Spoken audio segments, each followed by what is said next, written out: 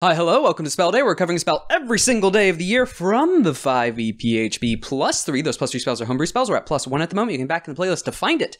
Today's spell is Mislead.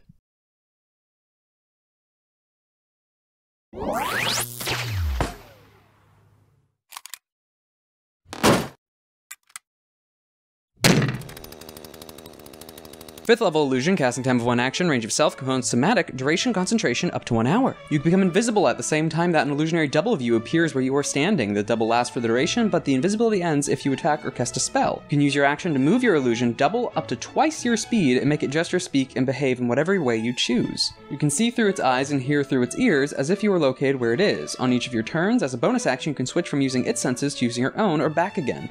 While you are using its senses, you are blinded and deafened in regards to your own surroundings.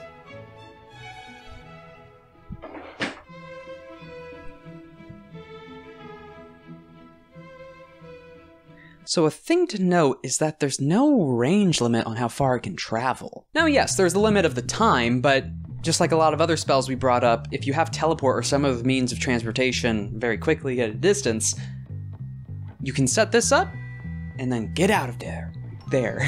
Get out of there. So let's say it's a bit dodgy, or this base is having a bit of an issue. Well, you cast this, walk out of the room, cast teleport, you're somewhere else, but you're still seeing through its senses and able to talk and converse. So when the meeting goes poorly, they're not there.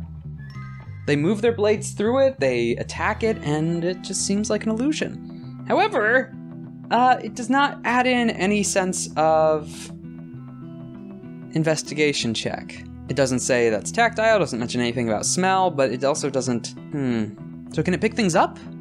Can it actually interact? If someone tries to hit it, does it still... I mean, it can react the way you want it to, so I guess it can try and impede and behave the way everything else is. And also, you only have to use your bonus action to look in through its senses. Can you have it act the way you want, like programmed or just passively? That's a strange one. But in that sense of, when would a player actually use that? When would a player need to be alone and then book it without just abandoning the whole party? Well, it's not for the players, it's for a villain. To have their monologue, to speak with the adventurers, that by the time the adventurers actually figure out its illusion or try to stab it and it just laughs, villain's already halfway across the country. Or on a different continent, different plane even. Because it doesn't say you can't do this through planes. You just have to hold concentration. Now, it is only a range of self, so it's in the space you're standing, so they had to physically be there at the time of casting, which only makes that BBG presentation burn even more, because they were close. They were close to the adventurers. Or they were just here, but the entire time they were talking to this illusion, they were booking it. Now, the issue is you don't really have access to your totality of senses, so in two cases, either the villain or whoever's using this is entirely sticking through and staying in that position. They have minions or other aides to guide them away. Or that's one of the gives that it's an illusion, is occasionally they're not paying attention to stuff that's going on in the room. Or they're only just giving a generic monologue and not responding to the players, which might be seen as just ego, but in reality, it's just because the villain's not actually paying attention to what's going on in there. Not to mention any kind of like pickpocketing, deception, maneuvering. I mean, this can still be used by a player. But I just see this being used by, because it's 5th level, not just everyone in a general fantasy setting, but, you know, BBEG. Big bad evil guy. It's a fun one, that's for sure. Also just the fact of casting that and walking away. You can also trick things to trigger early, like a dragon's breath trying to attack you, or setting up and triggering an ambush ahead of time.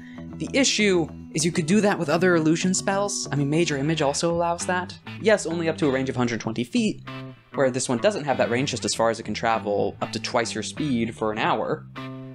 And again, this one doesn't tire. But, debatable on its actual utility in that sense. This is more setting up the villain appearing, monologuing, like, oh no, it wasn't the villain the entire time! And they were invisible! Or sometimes they were even in the room, but because it makes you invisible, they walked out at that time. So for half the time, it was the villain, the other half, it was just an illusion. This is more just set up for that trope. Or I guess trope? Set up for that scenario. Less for the player's hands, but you could get creative with it, you can get funky. 6 out of 10, just because it's actual utility. 5 out of 10.